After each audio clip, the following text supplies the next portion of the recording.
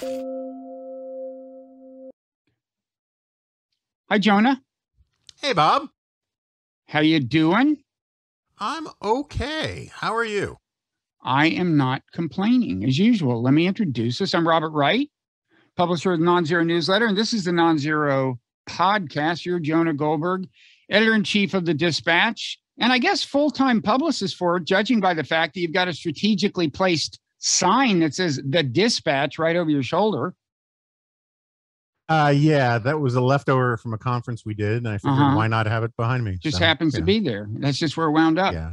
Well, if that qualifies as a full-time promoter, then your standards for full-time promoter are kind of low. But well, this is this is my great failing in life. Yeah, I've fallen down on the promotion job more than once, but not today, because I'm going to mention the name of this podcast again, just to drive home the fact that the conversation we're having is in commemoration of Bloggingheads TV, which used to be the network that this is on. That network, the YouTube channel, is now Nonzero. And Bloggingheads started a long time ago, longer ago than either of us cares to remember, perhaps, because you were one of the early blogging heads, as we used to call them. We started it in 2005, Mickey Kaus and I, and a tech guy named Greg Dingle. And Mickey is going to join us before long in this very conversation. And you were among the first people that we had on after we ventured beyond the Bob Mickey orbit. So you were, I think, as of 2006, early 2006, you were on Bloggingheads. And those are early times, right? They were. Those were, I did it obviously with you a few times, and Will Wilkinson right did it a few times. And then I did a regular thing with Peter Beinart quite often. I even did one, I believe, with Matt Iglesias. It was fun. It was a simpler time. It was a simpler time. We were happier then, Jonah. Now we're, rich and powerful and famous, but we were happier then. That's right. That's right. Except for the rich and powerful and famous part. Our wish with the monkey paw delivered us all the riches that we wanted, but we were unhappy regardless. Are we happy? So I've had a few of these conversations. In fact, one with the aforementioned Matt Iglesias, also one with David Korn. I've had one with Ross Douthat, another early blogging head that has not yet posted. I've started off with a variation of this question, I think probably with all of them. And that is just that if you look back to, circa 2005, 2006, and compare it with now, what would you say is the biggest change? If I didn't even specify the dimension along which I want your mind to wander, it can be, politics, tech platforms, media, anything, sports, you name it. The most momentous change. Yeah, I mean, it's an interesting question. I mean, I don't know, to be brutally honest. I mean, my personal life has not changed all that dramatically. I mean, there have been some career changes and that kind of thing. But more broadly, it's an interesting question. I think to keep it in the spirit of the pioneer days of this venture, I think part of your pitch about Bloggingheads was the sort of disintermediation of media, and that there was this opportunity for letting 1,000 flowers bloom, and there was a lot of hopeful stuff about all of that, and there are definitely some good things that came with that process, but I think that process unfolded in a way that was not necessarily for the betterment of society. Specifically, I think the sort of the natural trend of, which I don't think we could have predicted at the time, towards things like social media, which really didn't exist back then. The destruction of blogging by Twitter, among other things, I don't think has necessarily been a positive development. And I think, to put it into broader political terms, I think it fueled what was probably a process very well underway. We just didn't recognize it as clearly, of the disintegration, the continued disintegration of the role of mediating institutions in the media, in politics, in culture generally, that at the time we sort of saw those opening cracks as these rays of light coming through, and the, you know, sort of like the Apple commercial.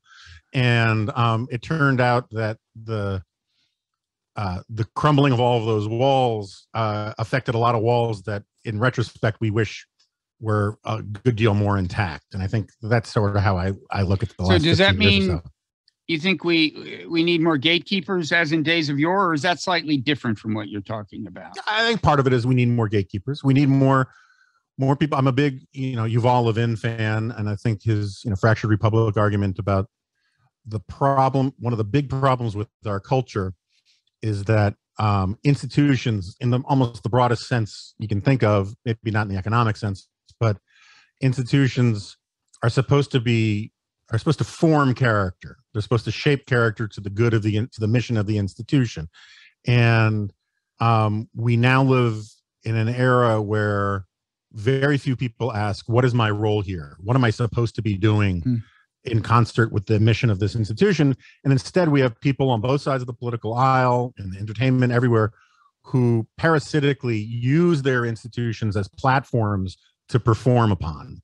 And you find this all over the place in politics, where people, you know, it's starting with 4 years of Donald Trump, where he used the presidency as the center ring of a circus. Well, and the Republican Party earlier. I mean, that was the first sign that the institutional strength wasn't what it had been. The Republican Party didn't want him to be the nominee. At least the elites didn't. But there was nothing they could do about it. That's right. And I think, you know, I mean, I've been saying for a while now, you know, Donald Trump wasn't the cause of most of the problems with the culture or with politics. He was a symptom of them. But, you know, as Orwell says, one can feel a failure and take to drink and become all the more a failure because one drinks. He accelerated the problems of sort of the deinstitutionalization of American politics and culture. Yeah. Okay. I mean, there are these upsides in theory. It's funny, you know, there's a certain amount of concern being expressed about how social media are getting in the business of censorship. And I have concerns about that as well.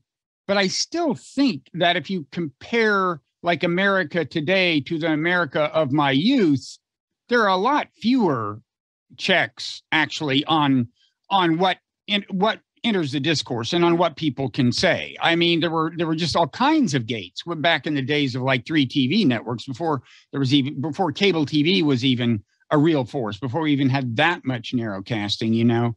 I mean, do you have like a view on that? Have you done a certain amount of complaining about Facebook and Twitter kind of policing speech?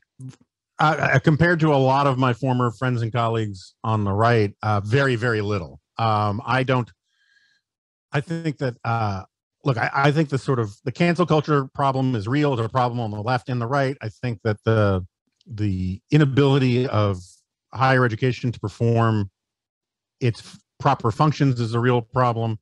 But generally speaking, I do not think that we have a censorship problem in this country. Speech is freer than it has ever been in American history. Most of the censorship that the social media platforms do is censorship that most people would approve of. And to the extent there is censorship, and there are examples of censorship, it's, you know, there's definitely a political bias to some of these platforms, and it sees threatening language on the right much more instantaneously than it does on the left, and that bias is something that people can complain about and all the rest. But for the most part, I think the you know, censorship is the wrong word. Well, because it's not the government doing it, for one thing. Although there is a distinctive problem presented by the fact that there is naturally centralization in social media via kind of network effects, and so you do wind up with a small number of powerful platforms, but it's still not the same as the government doing it. Yeah, I just don't get worked up about it. I think that is in the realm of utterly manageable, contestable problems within politics and culture and all the rest. I think the better way to think about it is there's sort of a crisis of editorship, in the sense that it used to be that if you want to like just sort of focus on our realm, right, for a second, if you were in journalism or in, you know, the world of ideas and whatnot, and you were young and angry, you had to get past an internal gatekeeper who said, hey, you know, let's fix this. You don't have evidence to back this up. You don't have facts to back this up. You got to make an argument. You got to do reporting, whatever it is, you know, depending on whether it's opinion or reporting. And we now live in a culture where those kinds of internal forms of, like, there's no good editor in the history of editing who wasn't a censor in the sense of they said, we're not running this at one point or another, almost on a daily basis.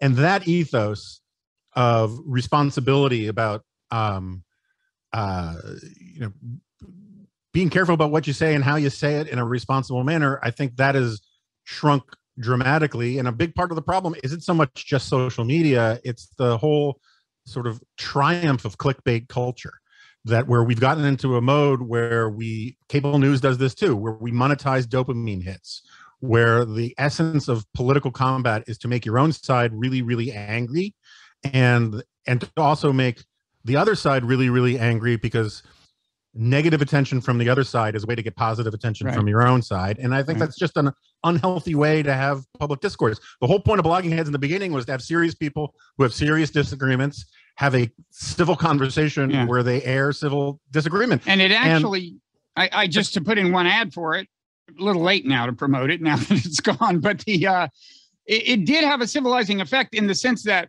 you could take two people who had written nastily about each other, and put them face to face, and they would have a little harder time being mean to each other. It was just an interesting effect. I think that's absolutely right. But now, basically, the culture of arguing with your avatar, with avatars, is much more powerful, and I think it's fairly poisonous. There's still places that have. I mean, I think the rise of podcasts has been a generally very positive thing, and there's still plenty of places that have discourse. It just doesn't dominate political attention, media attention. The headspace of people on the left and the right is so much more dominated by being angry, and I think that's a problem. Well, the incentives, as you said, are there, you know, to be tribal. That's how you get attention. And you rise within your own tribe by, you know, misrepresenting the other tribe, or at least taking the most extreme opinions expressed there and acting as if they're typical of that tribe and so on. There are all these bad effects. And as you said, even the big media, partly because of all the fine-grained data they have about which headlines are getting clicks, they're deeply incentivized to play the same game. One question is, so this is all tied in famously with political polarization. I mean, it to some extent is the same thing, but not entirely. Do you think that, like, the trend toward political polarization was well underway before it was abetted by the technology? Or do you see it as, in some sense, fundamentally a product of technology, or what? I sort of like my point about Trump. I think a lot of these things were these were trends that got amplified and accelerated because of technology. I mean, we know, I mean, it's sort of a cliche to point this out at this point, but virtually every mass communication innovation going back to the printing press yielded sort of populist upheavals. You know, you don't get the Protestant Reformation without the printing press, and contrary to some sort of propaganda, there was a lot of populist, nasty populist upheaval that came with the Protestant Reformation and the Counter-Reformation. And the populist protests of the 1930s were driven largely by radio, and the violence and clashes that we saw in the 1960s were driven in no small part by television. And I think that now the rise of social media and the instantaneity of it puts all of that on steroids. And the difference is we had time to adjust to the printing press. We had time to adjust to radio. We had time to adjust to TV. And the pace and acceleration of innovation in the social media space doesn't give our brains the kind of time it needs to sort of put these things in perspective. Maybe eventually we will be able to put this stuff in perspective, and people will get rid of their TikTok and their Instagram and all that kind of thing. But by that point, I have no confidence that we won't be having implants in our heads, or we're Yeah. getting all of our stuff, fed into our glasses or whatever. And that part does worry me. Yeah, it seems things are moving faster than ever. Technologically, I mean, as for how long it used to take things to play out, that had an upside and a downside. I mean, one could argue that among the kinds of after effects, if not consequences, of the Protestant Reformation was the wars of religion, which went on forever, for a really long time before Europe got itself under control. I hope we get this under control faster than that. Now, I see that our friend Mickey Kaus is in the waiting room, so I'll let him in. Should we conspire before I let him in as to like what we're going to gang up on him about? I certainly recommend at some point bringing up the fact that he voted for Trump twice. Aside from that, I guess we'll just see what happens. How long has it been since you talked to Mickey? Have you? It's been a long time. I mean, I probably saw him in California at one point 5-6 years ago, maybe a little longer. Well, Jonah, here he is. Let's see. He's his bandwidth is. Oh, there he is. Oh, this is great. I always love this part of things with Mickey when. Oh no! Sadly, he realized we're here. It's best when he doesn't realize you're there, and he just like fools around with his smartphone. But he does this thing where he brings his face up close to the screen, tries to figure out like how to make the sound happen. Hey, Mickey, how's the tech going? It's because my eyes are bad, Bob. Nothing to do with sound. That hasn't happened to me. You're mocking a disability. You're canceled. You're canceled. It's all over. Am I even supposed to call it a disability? Is that even? I mean that. Sorry. Well, if you called it that, I guess it's okay for me to call it that. He's other-sided. He is other-sided. I'm ophthalmologically challenged. So you haven't canceled each other already? You've been doing this for like 20 minutes, right? No, we spent most of our time talking about you. Yeah. That's what I think. Well, I as I'm sure you discussed, I called my column after reading Goldberg files. Mm-hmm. I called my file. Is that right? Column Kaus. Oh yeah. Yeah, I mean, there are two people who I imitated when I started my blog in '99. One was I whose name is who's the woman who did the back page or the 8-day week for the New York Observer? I don't think I ever knew that. I can proudly say that that's not something I've forgotten. It's something I never knew. Her father is a huge economist in Peru. Oh, De Soto? No, not De Soto. Anyway, he has some abbreviated. He's called Triple K or PKK or something like that. Anyway, her style was imitatable, and Jonah was basically producing what I would want to produce. In his Goldberg files, it wasn't technically a blog, I guess, because it was just a website. It was a pre-blog blog, yeah. But it had everything else about it was a blog, and you're just much more productive than I am, so you could generate it in a non-blog form. But so those were the two people. Alice Kaczynski is the name of the woman. Okay. I imitated you, and I imitated Alex Kaczynski. So I often brag about this because I can't say that very many people care or even impressed, but I care, Jonah. What is it? But in the great tale of the begats about blogging, I always take some pride of authorship because Mickey was one of the great bloggers, and he was at least partly inspired by me, which I would brag about. And then Andrew Sullivan was largely inspired by Mickey. And so, like, in the great chain of being, I don't want to say I'm the father of blogging, but I am certainly one of the founding fathers of blogging. And I also created the corner. But of course, this is like being the one of the greatest innovators of whale oil lamps, because the world has moved on from this whole thing. Two things. Mickey, did you know that you inspired Andrew Sullivan? Is this an established fact? I had not heard this. I mean, Andrew at the time was very flattering and said, I'm going to imitate you. I'm gonna become much something. bigger than you. I admire you so much. Well, there were 3 people who did this. Andrew, Josh Marshall, and Glenn Reynolds all said, you know, this is a good idea. I'm going to do what you're doing. And then they were instantly much better and bigger. So it may have to do with me, not with them. I claim the blogger was Herb Cain, the columnist. That's ridiculous. We've had this conversation. Look, I was reading Herb Cain when I was 12 years old, literally, when we lived in San Francisco. It was a newspaper column, for God's sake. It was on physical. There were no links. A lot of little items. He published it 7 days a week, and you had this vision of when the deadline was, he would just take the paper out of his typewriter, hand it to the copy guy, and start a new item. It was just continuous. This is a version of a humble brag.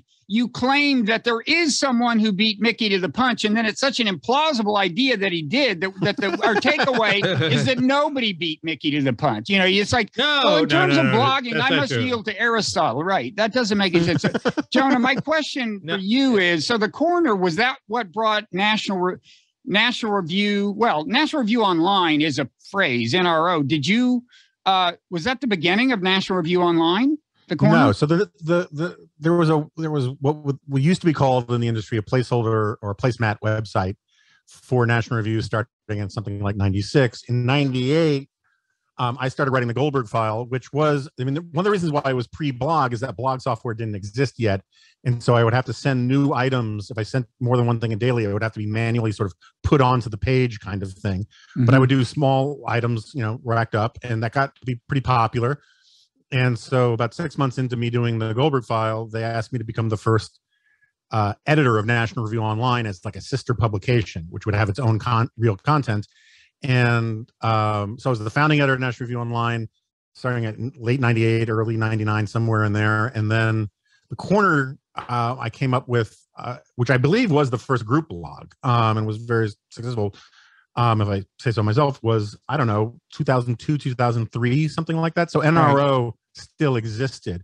Now, NRO as a name lives on, but as an entity, it's not a thing anymore. Over at National Review, it's just sort of nationalreview.com or whatever. It's not part of the brand anymore. Okay. So I had, this conversation with Ross Douthit, it hasn't posted yet, but one of these Blogging Heads Memorial conversations, and he was saying that, kind of in contrast to the incentive structure presented by social media, the incentive structure in blogging was for serious, more or less honest intellectual engagement. Like you had your adversaries and you were symbiotic with them in the sense of arguing with them in ways that got attention and driving traffic to each other. But the way it worked, for whatever reason, is that you actually did serious engagement with, maybe because it was a sustained dialogue and they would take you to account if you presented a simplistic view of their argument, if you straw manned them or something.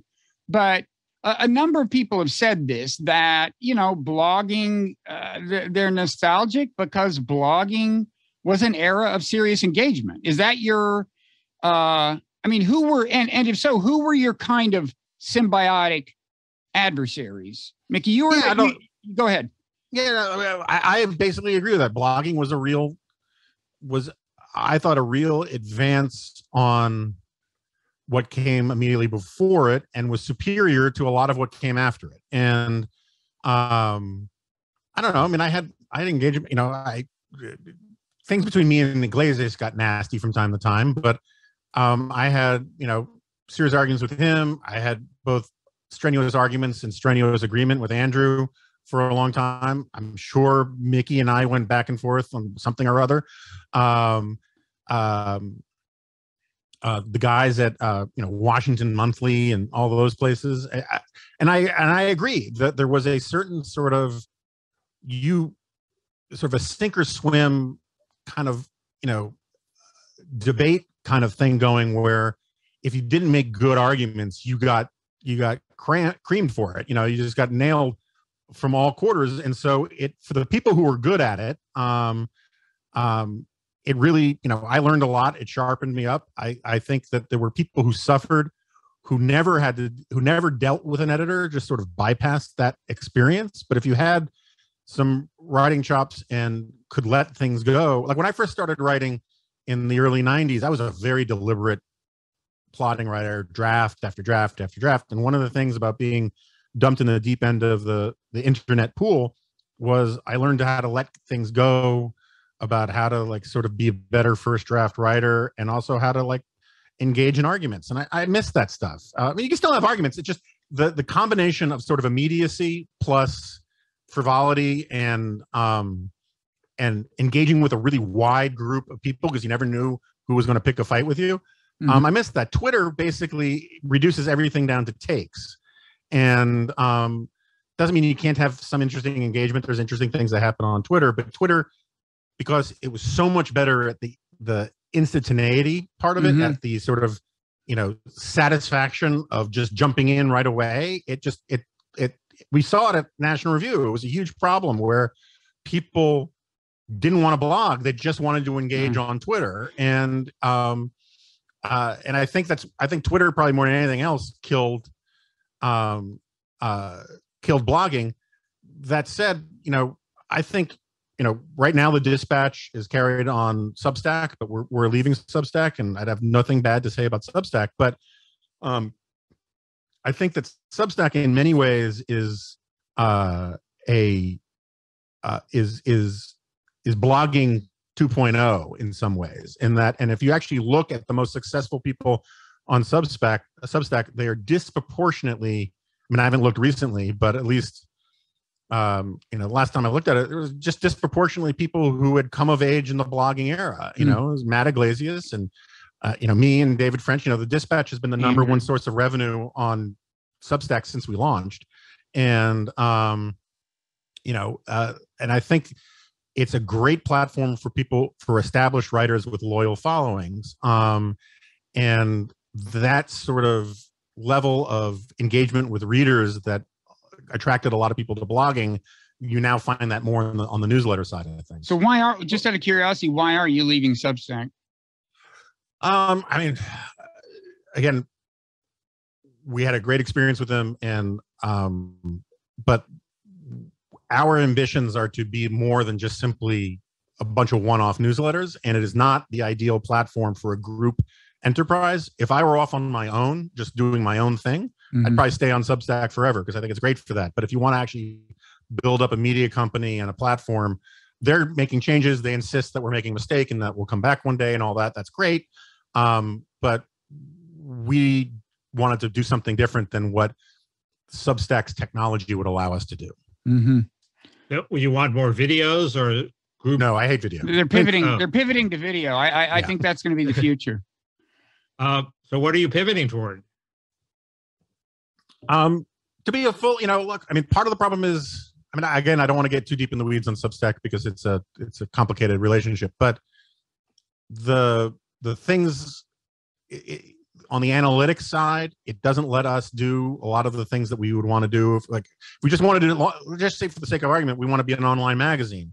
It is not a great platform for an online magazine. It is a great platform for a bunch of independent writers who want to outsource a lot of the pains in the ass of doing this kind of stuff to Substack, and they're very good at doing analytics. You mean the statistical feedback they give you about? Is that what you're talking about? Basically. Yeah. I gotta say, you know, I got this email from them. They said, you know, you're doing well, and people are doing well. Get these free consultations, and we'd like to help you. Here's a guy to talk to. And he said, do you have any gripes? And I said, man, the stats package, I gotta say, it's pretty crude. And it's even been made worse in some ways recently. Don't get me started. This isn't the place for that, but there's really work to be done on that front. Do you think Barry Rice is going to run into trouble? She seems to be trying to start a magazine.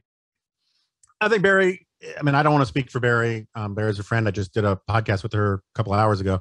Were you in Sun Valley with the moguls? No. But thank God. It would not surprise me if Barry's running into many of the issues that we have run into. And again, look, it was the absolutely right business decision to sign up with them in the beginning. They saved us a ton of money and helped us enormously, and we're very grateful to them. but so have you looked at the Substack app? I actually haven't. It's only I'm on Android and it's only on iPhone, right? Yeah, I mean, part of the problem with the Substack app, in my opinion, is that it basically, my understanding, my vision of what Substack was going to be was very much sort of a back of the house operation like Oracle, right, where it wasn't the public facing brand, and they seem to have pivoted to a strategy where they are the public facing brand and the people on Substack are subcategories of that. That seems to be a mistake. They want everybody to go, what's on Substack lately, and Substack writers refer other Substacks to Substack, Yeah. Well, let me just say, a defense of that would be that one thing I think it's in their interest to establish, and it's not easy, is network externalities. In other words, network effects. In other words, a situation where the more people who are on Substack, the better it is for everybody who's already on Substack, right? And I think that's probably what they're aiming for to some extent, and that in principle makes sense. It's not easy to do, given the nature of their enterprise. Chris and those guys are very smart, and they have a vision for what they want, the role they want Substack to play in media and culture, and I wish them nothing but luck. But when you would open up the Substack app, it makes it seem like the Dispatch is a section of Harper's Magazine and Substack is Harper's Magazine. And that's not what we want. That's not what we raise money to do. That's not what Steve and I. On the other hand, most newsletters probably seem invisible when you open the Substack app. You should probably be flattered if you look like a whole section. But anyway, go ahead, Mickey. Are you going off on your own now? You're having a standalone text. We're moving in that direction. It's part of a process. Yeah. The point I wanted to ask you about is the current state of affairs where, people like me are on Substack. Some of them are charging. There are people like Matt Taibbi who write on and on and on, seemingly without editorial direction, who are very successful. But the whole thing seems unstable. It doesn't seem like, okay, this is the new age. We have some Substackers, and Twitter sort of is meandering along, and the mainstream media is or isn't dying. I mean, I can't figure out which way things are heading, but it doesn't feel like, there was an age of blogging and there was an age of Twitter. I don't know what the hell this age is. Yeah, I think that's right. I think everything's sort of in flux right now, and no models seem to be perfect at this point. I don't have a great prediction about, where things are going to be going. My only point about bringing up Substack to begin with is that, I've always been, from my earliest days, launching NRO, I've always been fairly unconcerned with the technology part. I think, I remember when I first started NRO, the suits at NR would say, look, Bill Buckley always used to say, the mission is the mission, and the magazine is just a means to fulfill the mission. And if we have to go all digital, or have to go monthly or quarterly or whatever, that's all fine if we're doing what National Review is supposed to be doing. My view towards this is very similar. Is like, I don't want to know how my telephone works. I just want it to do what I want it to do.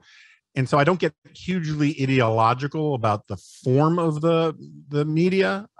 To me, it's the arguments that matter. And I think that we lost something when blogging went away. I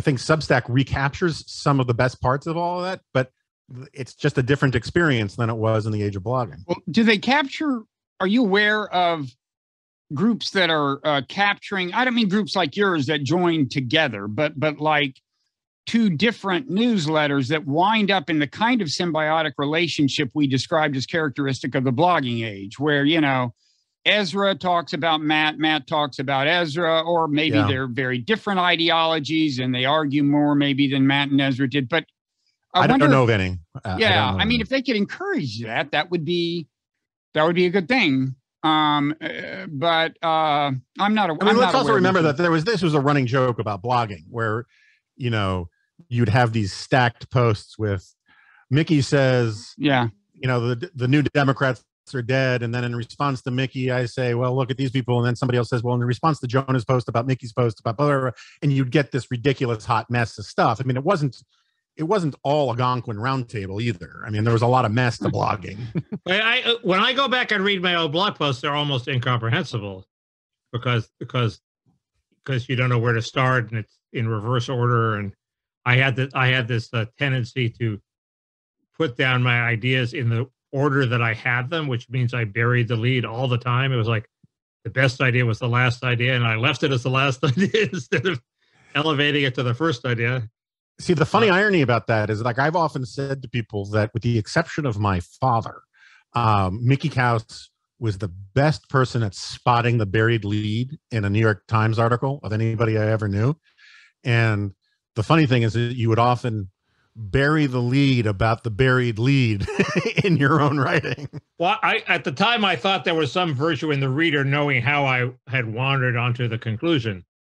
But I still think there is. Yeah, in retrospect, it would be much easier to read if the lead were at the beginning. Yeah.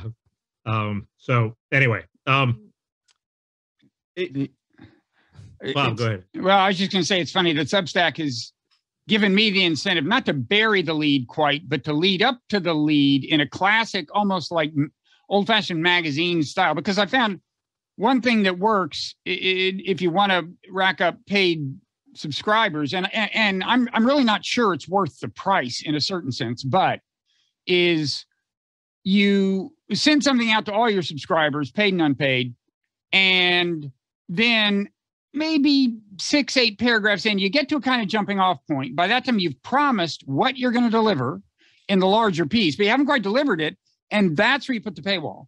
Now, that one virtue of taking that long to get to the point is you don't alienate unpaid subscribers. It's not like they open it up and it's like, oh shit, I have to pay to read the first 2 paragraphs. So the only people who can see the paywall are people who like your stuff enough to have read 6 or 8 paragraphs, and they don't get pissed off. But it does, the 2 downsides are it leads to this certain kind of stylistic constraint, which actually I'm comfortable with because I used to write for old magazines, and that was what you did. You had a little build up and then the nut graph, and then you delivered. But the other downside is just that sometimes the stuff that's best at getting the paid subscribers is the stuff you'd like to have out there in the conversation, but it can't be because it's behind a paywall. And that is a real source of internal tension for me. Yeah, and it's part of the reason why, part of the problem is we were spoiled by the early internet age. But like, when you guys were writing for the New Republic, if you didn't get the paper copy of the New Republic, it didn't matter whether you buried the lead or not. No one saw it. Right. And you only rely on the virality of word of mouth or other writers quoting it on a comparatively glacial pace. And we now have this desire for instant gratification that social media has only accelerated. And people's attention spans are worse. I know my attention span is suffered because of, well, one, age, but 2, the social media stuff. My ability to write had suffered. I mean, I can't. I used to sit down at the blog and write like 6 paragraphs, just like it was breathing, and now I just can't conceive of doing that anymore. I can still do that. I still, I wrote a syndicate. I've been writing a syndicated column. I switched to 1 a week about 6 months ago, but I was writing 2 a week for 20 plus years. I probably blogged a couple thousand words a week for 20 years, at least a couple thousand words, probably 8,000 words. And then did the G files, multiple times a week and wrote for the magazine. And I've now developed, this, I don't believe in writer's block, but I believe that the fear of writer's block is writer's block. And so I just sort of have to maintain the muscle memory by always be writing. And so I can still do that, whether it's as good or whether it's, right or not is a different matter. But like, I remember reading about these super joggers who have to run 10 miles a day or they think they'll die. They'll do it in rain and blizzards and all that kind of stuff. If they take one day off, they freak out. I kind of feel that way about writing, is that I hate taking time off to write because I feel like I'm scared I won't be able to get back in the rhythm. Well, you were always exceptionally talented in that respect. You could also make me laugh out loud every time. Every column I laughed out loud. And I appreciate that. There's just not many people who can do that. So what about Bob, Mickey? Laugh out loud, I wouldn't say. Well, give me a break. I've said some very funny things. None of them spring to mind, but if you gave me an hour, penetrating existential insight. We turn to you for. You can't have everything. So, Mickey, your big symbiosis with Josh Marshall back in the day, right? Was that your biggest single symbiosis? Symbiosis? You mean we argued with each other? You linked to him more than you linked to anyone else, and for a time it was vice versa, I think, right? Maybe I'm imagining it. No, we did that. I did that with Glenn Reynolds. Andrew and I got into a bunch of fights over Iraq during the era when Andrew was demanding that everybody come out either for or against the Iraq war. No more shilly-shally. He was basically bullying people to say they supported the war. And then he decided I was a racist. I forget. He got into some fight and he pulled out his trump card, which is something I wrote defending a bar called Barney's Beanery. And it got pretty nasty, and I actually thought our relationship was over, that we were enemies for life, and it didn't happen. Andrew always forgives. Go ahead, Joe. So I have a question for you, Bob. I mean, like, at least in this triumvirate, you hold down the left flank. I think that's fair to say. Fair to say. And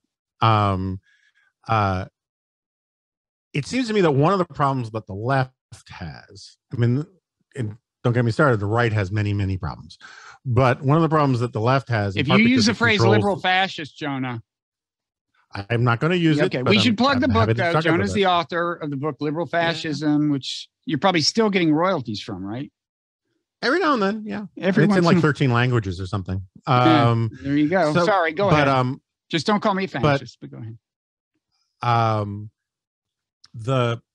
It seems to me that Michael Lind wrote something along these lines recently, and I'm not a huge Michael Lind fan, but I thought it was a good argument. That part of the problem with the left these days is that it's not so much that the left controls the commanding heights of the culture, because I think that's been true my entire life, right? In Hollywood, academia, mainstream media, and all that kind of stuff. But that it's become much more of a monoculture, and the ability to have disagreements about different approaches, different understandings of various forms of identity politics is sort of been homogenized out of a lot of the left, and it makes from my perspective, someone who grew up reading the New Republic more than National Review, I find it kind of depressing that you feel like once you know what one liberal columnist's position is on something, you kind of know what all of their positions are on something, because there's just not a lot of tolerance, particularly in the blue check mark sort of Twitter mafia, to be against the grain the way there once was. Do you think that's fair? You missed the exciting debate over popularism, Jonah.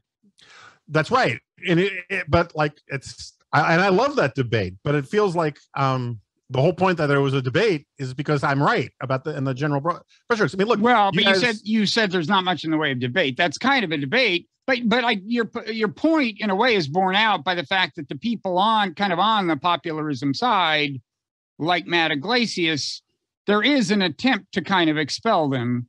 Yeah.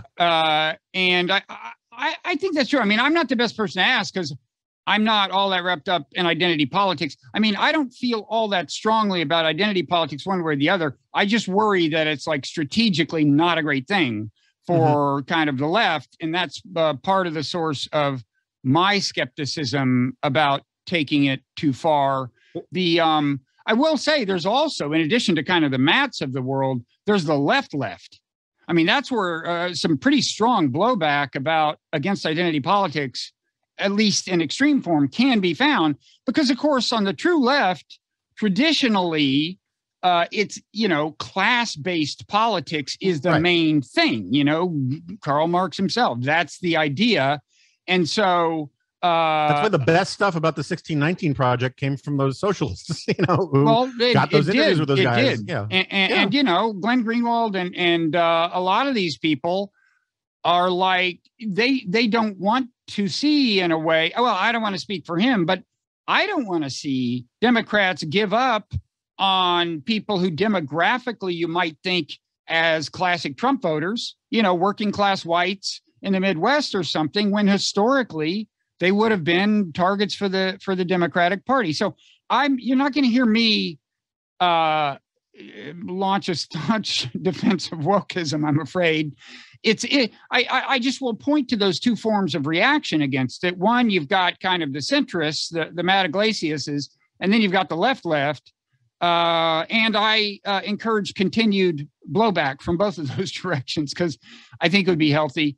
I just don't think that those guys amount to evidence that the thesis is wrong. They're just examples of how it's the process is not fully complete, and how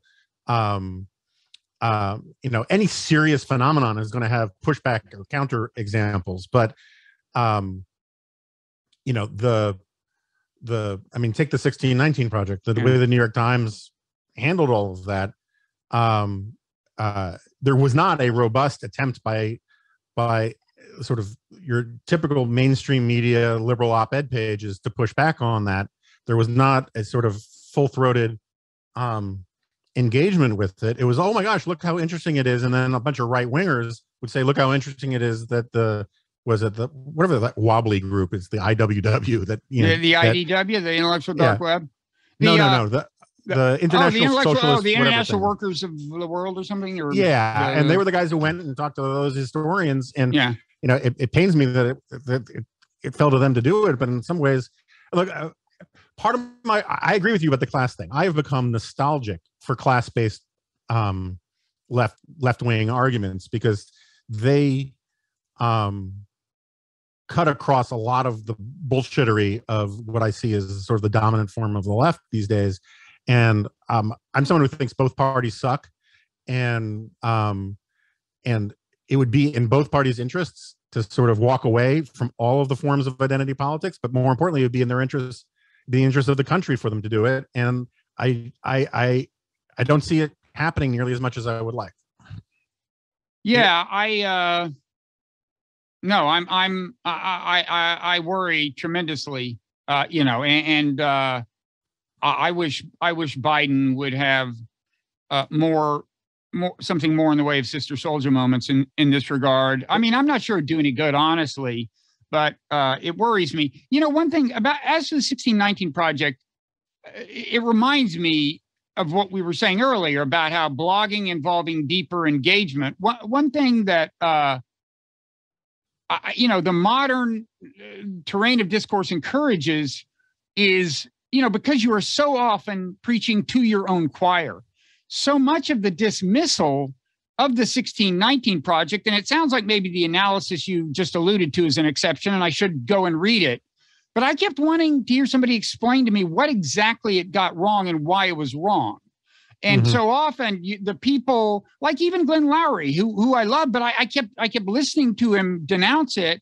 And I wanted to hear the blow by blow, like what exactly did they get wrong? Maybe he did get around to it, but there were some interviews with people like Gordon Wood and those guys who gave very sustained. Maybe I should have looked harder, but I do think a problem, certainly generically, we have is just so much as people, sneering at other people in the presence of people who already agree with them that the other people need to be sneered at. And I agree. Well, I'm still a believer in the Pat Caddell, who was his mythical candidate who occupied the center and beat everybody, senator or somebody.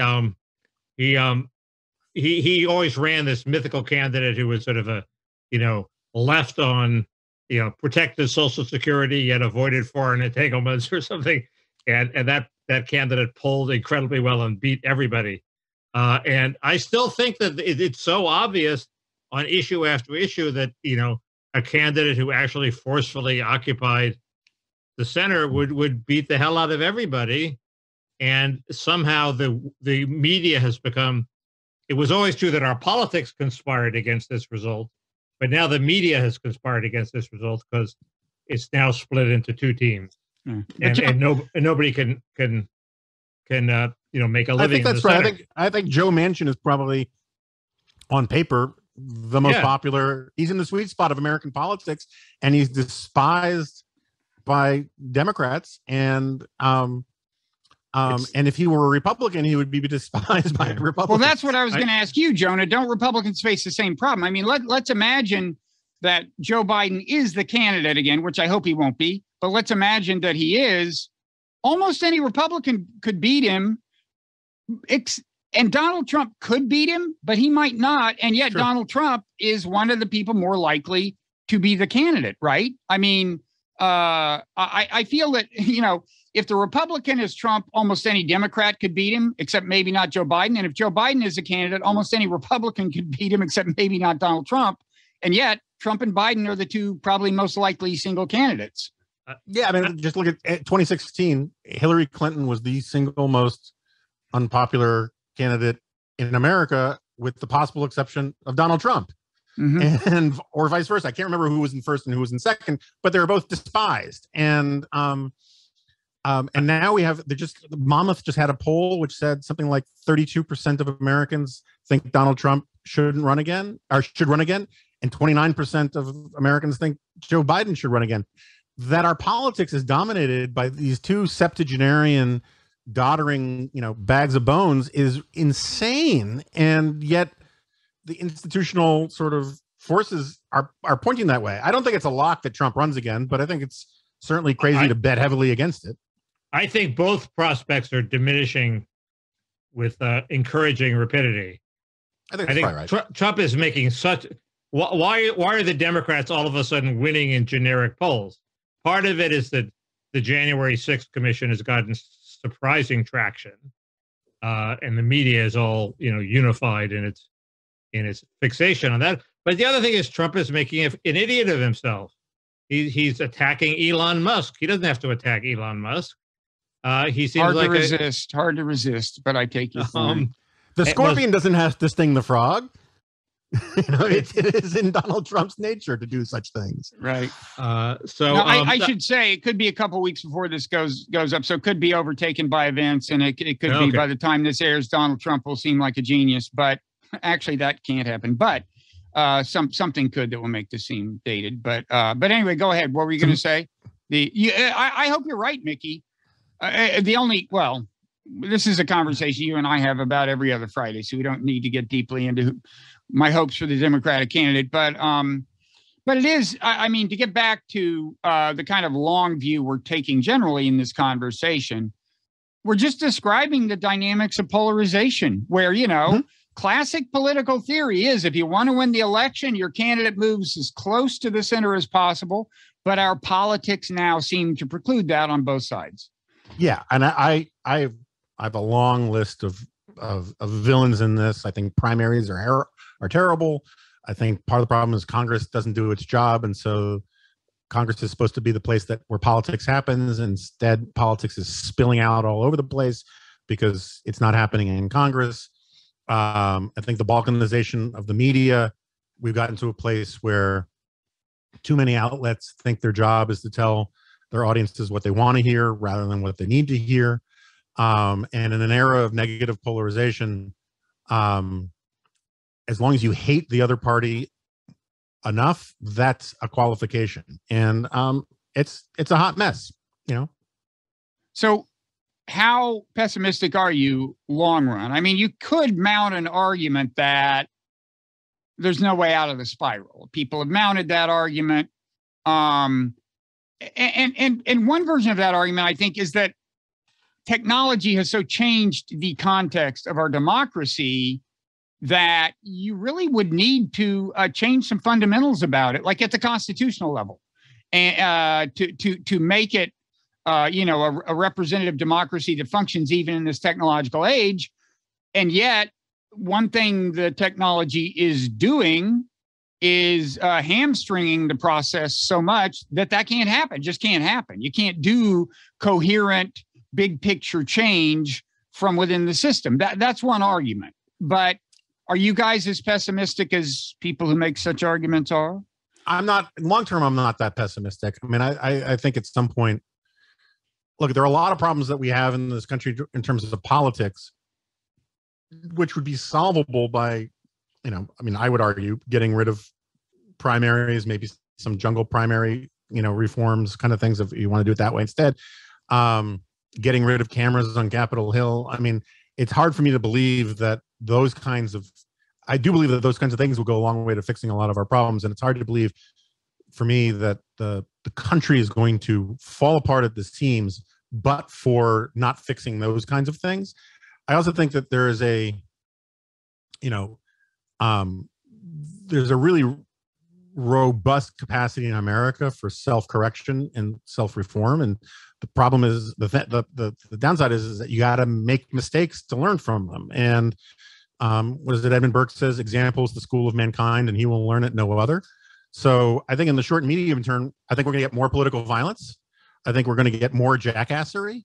But a lot of the stuff that we complain about has to do with the fact that there's a very small stratum of political tribes that are dominating political discourse. And I'm sort of a Herb Stein on this. That which cannot go on forever must eventually stop. And I still think this is a good and decent country. I don't think we're on the verge of civil war. I think we're on the verge of some really ugly stuff for a little while, and it makes me sad, but it doesn't make me despair. The only solution I can think of is somebody really charismatic who sort of comes along and just beats the hell out of everybody and shows people that a sensible sort of cut the crap, let's get down to business attitude will win the day. And that person is Gavin Newsom. No, it's not. I don't know who that person is. And if that person were on the scene, I would be touting him. But somebody Kennedy-esque with a little more substance maybe than Kennedy had. I mean, an interesting contrafactual is, what if Donald Trump hadn't screwed up the Georgia election and Republicans held on to the Senate in 2020? Joe Biden all of a sudden would have a very different presidency, and I think a much better presidency. But Joe Biden is sort of temperamentally incapable of standing up to the base of his party. He got seduced by this go big bullshit about a new Deal and bigger than Obama. And it led to all sorts of problems. But if he had the excuse of saying, look, I can't do all these, I'd love to do all these things you want me to do, but I can't do them because the Republicans control the Senate, it would have restrained him. And I just have a hard time believing that the Republic is doomed because, what's it? John Ossoff and Gabriel Warnock won, the state of Georgia. And things are going to get worse, but they're not going to go off a cliff, I don't think. I guess when you think about it, Obama was as close as we're going to get to my mythical candidate. Yeah, but he couldn't stand up to the Democratic Party, so that wasn't the only problem. He had subtly polarizing properties. Okay, I think that he also didn't care about the party, right? He kind of tried to build a parallel structure outside of the party. I firmly believe that the problems of our partisanship in this country come from the fact that our parties are weak, not that they are strong. Because weak parties create strong partisanship, and people internalize as a matter of sort of a secular faith, culture war politics, whatever. This is the problem of the politics spilling out of Washington because Washington's not doing its job. If all of a sudden the parties actually had this gets us back to where we were in the beginning about institutions. If the political parties had a robust sense of their long-term interests in the way that Madison and all those guys at the beginning of the party system envisioned, things would be better. And I try to tell people that the reasons why we can't have nice things is because the parties are too weak, not because they're too strong. And they look at me like I got three heads. But a strong party system would never have allowed Bernie Sanders to run in the Democratic Party for president. A strong Republican Party would never have allowed Donald Trump to run in the Republican primaries. But because they're, as Ross Douthat once said, they're like our parties are like fueled jetliners, airplanes sitting on the tarmac waiting to be hijacked. And the parties basically act as if they're branding companies that change their brand based upon whoever's the president of the United States. You don't get the kind of discipline and rigor that Every 4 years, both parties run as if this is their last chance to ever be in power again, and then they govern like it, and they swing for the fences. They don't go to the center. They don't try to win over people on the other side, and that becomes self-fulfilling prophecy. And then the party is voted out, and the same pattern repeats itself. Under your strong party system, we would have had Hillary Clinton versus Jeb Bush, and I find it hard to believe that would be a better. Well, but in the strongest version of the strong party system, you have these master strategists picking the optimal candidate, and it's not Hillary Clinton. Right. But that's the strong version. Now, Jonah, in a way, what you just described seems to me like a special case of something you said before Mickey showed up, which you attributed to which Yuval was it? Yuval Levin. Yeah, who I hadn't quite heard it this way. I mean, it's clearly true, and I've kind of thought about it because it is so clearly true, but just that most, if not all, institutions increasingly are things that their members and their more prominent members just parasitize. They're just platforms that they use for their own. It's like, a professor at a university go develop a big follow. Who's this law guy from Yale? Or no, the philosopher from Yale, Jason, whatever. It's like, you just develop your own following. You use the institution as a platform to develop your own following rather than see your membership in the institution as grounds for advancing the interests of the institution. This is like a general phenomenon, and that makes sense to me. And it's largely a function of technology, which isn't to say that we won't kind of catch up with it eventually and adjust, and institutions won't adjust. But I do think that's in some ways where we are. Mickey, had you heard this? Well, go ahead, Jonah. Well, Mickey, just Yuval Levin, my colleague at the American Enterprise Institute, and really one of the smartest guys I know, he makes this point that institutions are supposed to mold character, that you subordinate some of your agencies for the betterment of the institution. Classic example would be the Marines, right? You go in a irresolute damn hippie and you come out a Marine, right? The Boy Scouts, you go out a sort of a barbarian kid, you come out sort of disciplined. But newspapers, it used to be that you weren't allowed to just go freelance your own cult of personality, and you had to just do the work. You had to do your due diligence and rise through the ranks. And now the incentive structure in our culture is to go out on Instagram or Twitter or wherever and get your own following and get your own brand. Everybody's in the personal brand business. And look, we can have an argument about Colin Kaepernick. I find the argument kind of boring, but Colin Kaepernick used the NFL as a platform for himself. You can go Elizabeth Theranos. You can go. It's a problem throughout the culture. Ted Cruz doesn't give a shit about the Republican Party. He cares about his own brand. AOC is an outward-facing brand. AOC brand obsessive, not necessarily a Democratic Party obsessive. And the fix to a lot of our problems, I would argue, is to have stronger institutions that, as Yuval says, the first question anybody who's part of any kind of organization, whether they're a priest or an editor or a journalist, whatever, is to say, what is my role here? What am I supposed to be doing? And that answer is going to be different than your own self-aggrandizing pursuit of celebrity. And too much of our politics and our culture generally is about that. And we have this notion that, was it E. Schatzsnyder used to say, is that the democracy is what you get between the parties, not within the parties.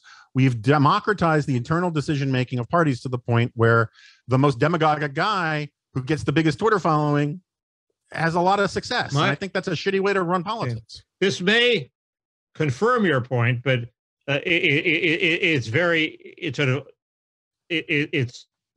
triggered something in me, because for a long time I've been thinking that all the times where I've spent being the good organization man, I was a good organization man at the Washington Monthly, tried to build the magazine at the New Republic, tried to build the magazine at Newsweek, tried to build the magazine. In terms of what's it done for me now, a complete waste of my life. Hasn't done shit for me. Okay, nobody says, "Oh, Mickey, the Monthly won the National Magazine Award for graphic design, and that was you helped contribute to that." Nobody says that. The only things that have redounded to my benefit that are going to be, are the things I've done for myself. I started a blog and I wrote a book. Okay. Those are the things that paid off and they were things that brought notoriety and publicity. And it seems to be a huge con that the institutions ever con people into devoting their lives to the institution. That was idiotic. But wait, Mickey, if you had it not been for the New Republic, Newsweek, whatever, you would not have been in position to develop a following for your blog in the first place. You couldn't have just shown up out of nowhere and not like known the people you had gotten to know in the business and developed a degree of name recognition. You developed at the New Republic. You couldn't just, there were other people trying to start blogs. Name them. You can't, because if they didn't have something going for them, there was nobody else. Everybody else could find a job. I'm the only guy who couldn't find a job, so I had to start a blog. Well, that was because I don't want to chastise you over things I've already chastised you for, but that was because you ill-advisedly did not take Slate up on their offer to write a blog about the campaign you were running for Senate. Please. How did that go, by the before. way? Anyway, but I digress. That's why you wound up not. But Slate got you to a point where you were well known enough to have the blog. It did. And by the way, Mickey's a sui generis figure, and I don't think we can extrapolate large social trends by Mickey's personal experiences. But a better example for the kind of thing I'm talking about would be Stephen Glass. Stephen Glass put his interests about becoming a celebrity writer definitionally above the interests of the New Republic. But that didn't work out well for him. So that's kind of a counterexample. But this is part of my point. Is it's bad for institutions when people do this. When I don't know anybody who works at a mainstream news outlet of a position of responsibility that doesn't at least see their reporters' Twitter activity as at minimum a double-edged sword, right? I mean, there are advantages to it, but there are also real disadvantages to it, because when you spill your id out in public about your biases, it doesn't help you as an objective reporter. And but you can just find you see these kinds of problems all over the place, where the idea that one should I mean, we're all lifelong writers.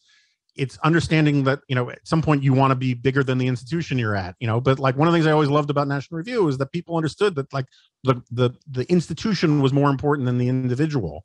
And I think that there are a lot of kids who come up now who think they have to be if they're not the center of attention, if they're not being controversialists, if they're not getting the attention for themselves rather than their institution, that they're idiots. And I think that's a bad way, particularly when you're talking about institutions that aren't journalism, but are like, the military.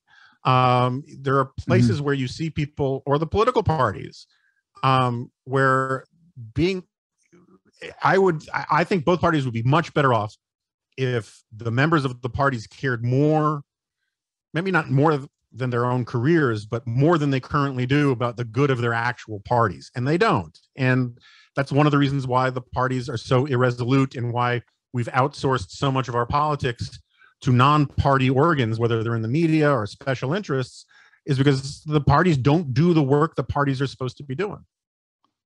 Yeah.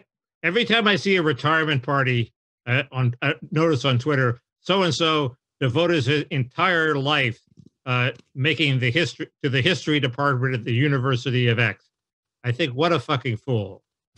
I'm sorry. That's my instant reaction, because the payoff is not there for all the effort, the brilliant effort this guy might have put in to developing the history department. It did not pay off. Wildly wrong about this. I think you're just wildly wrong about this as a matter of social science. That the places where we get the most satisfaction and happiness in life have to do with faith, family, friends, community.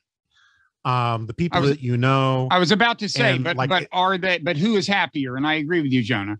I'm there with faith, family, friends, and community, but this is neither. This is the job. No, but what Jonah and I are saying is, you're right that they would have been more prominent if they had sacrificed the interests of their institution, possibly. But would they be happier? I think that's what Jonah is saying, right? Yeah, I mean it's a difference between eulogy and resume, right? Your resume might have been better if you said, screw this institution, screw my family, screw everybody. I'm going to do everything I can to be the most famous person I possibly can. But that's a shitty way to live a life. And I think that this is one of the problems we have in culture right now is that one of the reasons I started the Dispatch, I love National Review. I was not forced out and I quit in a huff, but a lot of my heroes, were institution builders, and I had never done that. And I think that there's an enormous amount of satisfaction with actually building something, which being part of an institution, part of a group.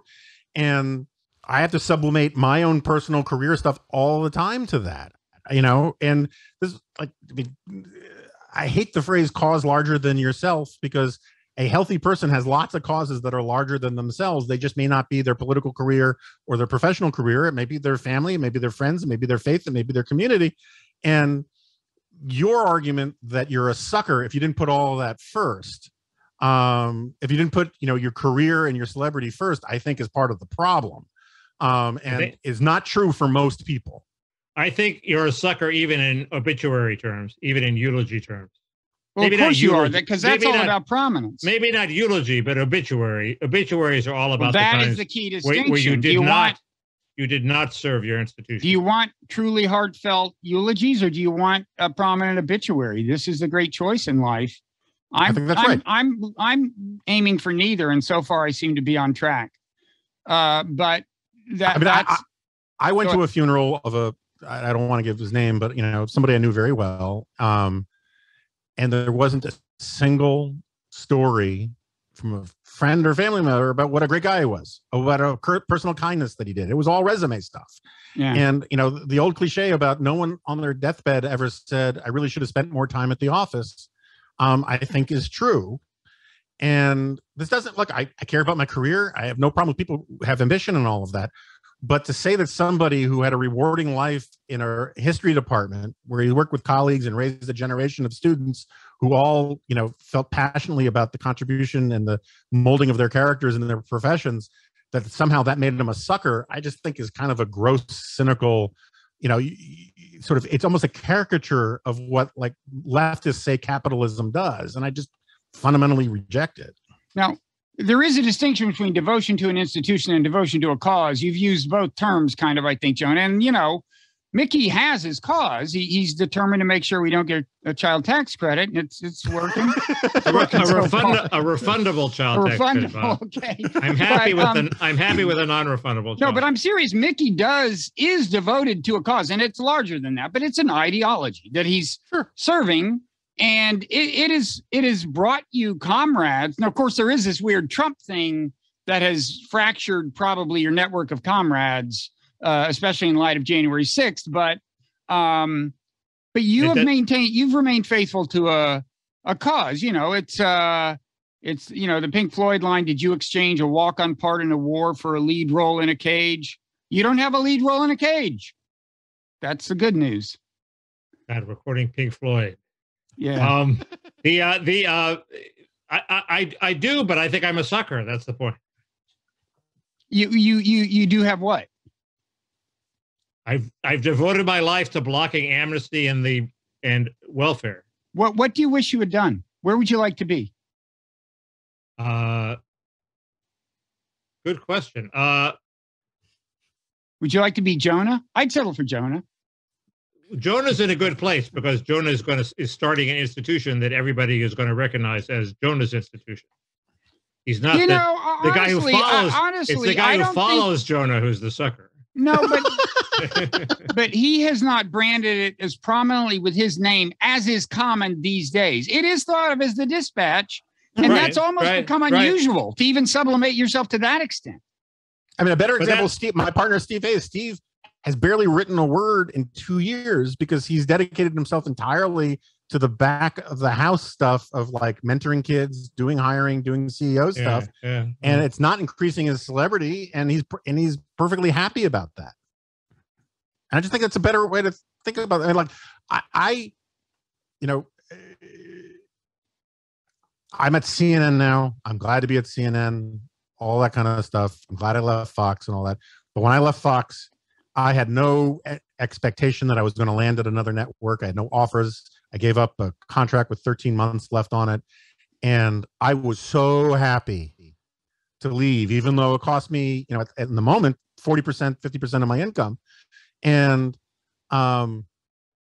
And while I'm happy to be at Fox and I'm happy to be at CNN, I'm happy for the income, I get no psychic satisfaction anymore from like being on TV. And I cannot tell you how many people I know who would dry up like dog shit and blow away if they weren't on TV for 6 months. It is, and I've seen so many people ruined by momentary experiences of fame and relevance. And the incentive structures are all for encouraging people to pursue those bad decisions. And I count myself very lucky that I grew tired of all of that kind of stuff, because it doesn't fill the hole in your soul and it doesn't give you any real satisfaction. There's some fun to it, sure, and all that, but I don't think I was a sucker for leaving, and I don't think, and I just like I'm just really surprised, Mickey, that basically your argument boils down to we are homo economicus and we should be maximizing our careers for satisfaction. And I just I don't see it that way. It's homo economicus. But the funny thing is, Mickey, you much more than me are a deeply social person, and you have invested large quantities of time in social networks, in friends. And that's a decision you've made. And I assume that pays off. I wouldn't know because I'm much more of a loner. But it's in other words, I don't think you've acted like the kind of person you're right at this moment describing yourself as being. I guess my point is just that when I think of things I should have done, bizarrely, pursuing an academic career is the thing I think I should have done. And of course, and then betrayed the university you were at. And then used the university as a platform for my own independent celebrity-seeking purposes. Well, that's look. Or maybe you get an obituary where they say what a jewel of the political science department you were. Right. And you might have been the right call. It just in college I studied under a guy named Steve Margolin, who had a theory that no group of rational people left to their own devices will save money at the rate that society requires you to save money at to grow. So there are all sorts of cons and schemes that society has to get people to save more money than they really want to for the future. Nobody really gives a crap about the future. At least they don't give as much of a crap as society as a whole wants. So the great leap forward, they use brute force of the state to get you to save money. And capitalism uses growth. It takes a while for your consumption to catch up with your income, so you inadvertently save money. But nobody rationally would save enough money. Similarly, I think nobody rationally would go to work for large organizations their entire life anymore. Maybe back then, but now you devote your life to an organization, it's going to be dead in 10 years. And then where are you? You have a dead organization that owes you undying loyalty. So there's some con involved in the Yuval Levin paradise, where you con the people into devoting their lives to the institution. Yeah, I don't think Yuval would ever have used the word paradise, and I don't think that there's a con. I'm a big believer in the concept of earned success, which is not necessarily about money. It's about feeling valued and needed, and you can get it from all sorts of different things. And one of the places you get it is from, having a level of commitment to an institution. We are, I like the homo economicus, formulation, but a lot of people aren't performative in the way that we are for a living. And and they get real life satisfaction from, it doesn't have to be the same corporation for 30 years, but for being part of an institution and a group. But regardless, we're getting far afield here. My only point is that too many leaders of institutions or members of institutions are just simply parasitic about those institutions and use them as platforms to perform upon for their own needs. And my point is, it's just a collective action problem. It is a problem with the civil discourse. It is a problem our institutions aren't working properly because of this dynamic. And I don't know necessarily how to fix it, but I think that that's a big part that's driving the dysfunction of our parties. dysfunction of the media. And I think, Bob is right that at some point we'll figure out how to adapt to this, and we'll create new institutions that actually serve purposes for people in ways that can reconcile some of these things. But we're going to have to go through to get there. Yeah. And at the largest level, I mean, we are not reconciling individual incentives with the welfare of society as a whole. I mean, that, in a healthy society, you're doing all of that. I mean, they're, people's interests are converge with the interests of the institutions they're part of, and which in turn converge with the interests of the society at large. And right now, this does not seem to be happening.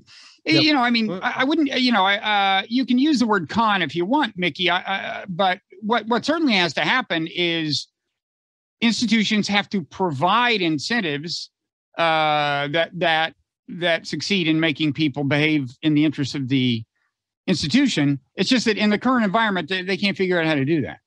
I think there's a huge payoff in terms of politicians that help make people's lives better. The bizarre example is Trump. I mean, Trump is a madman who nobody in their right mind would want in office, except that the Trump years were pretty good for a large swath of Americans, so they cut him a whole lot of slack until COVID hit. So I think, however he did it, the fact that he produced good results for quite a while shows that there is a payoff, even if he's frittering it away. Well, we have been doing this for close to 90 minutes, so should probably either reach some grand conclusion or give up. I thought that Homo economicus crap was below the belt. It's funny, Mickey. I've never known you to be one to nurse a grudge before. I just remember I wrote this book, and this guy I respect came up to me.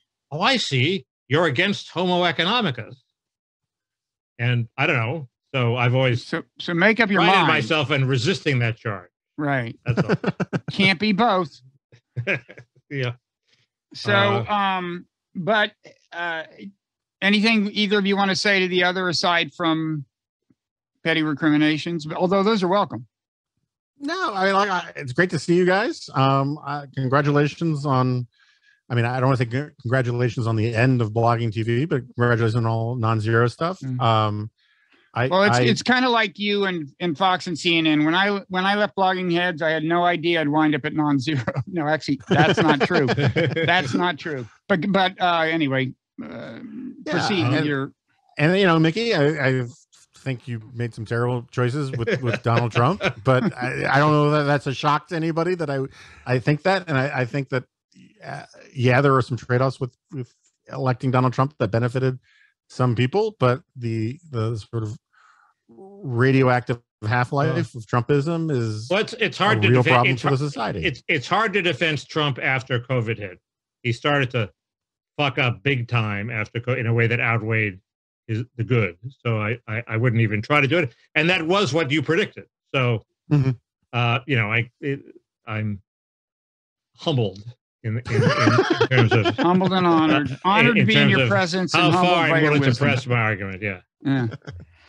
Okay. Well, thanks, you guys. We should do this again sometime. And also, Jonah, I'm not. When Bloggingheads started, I at one point.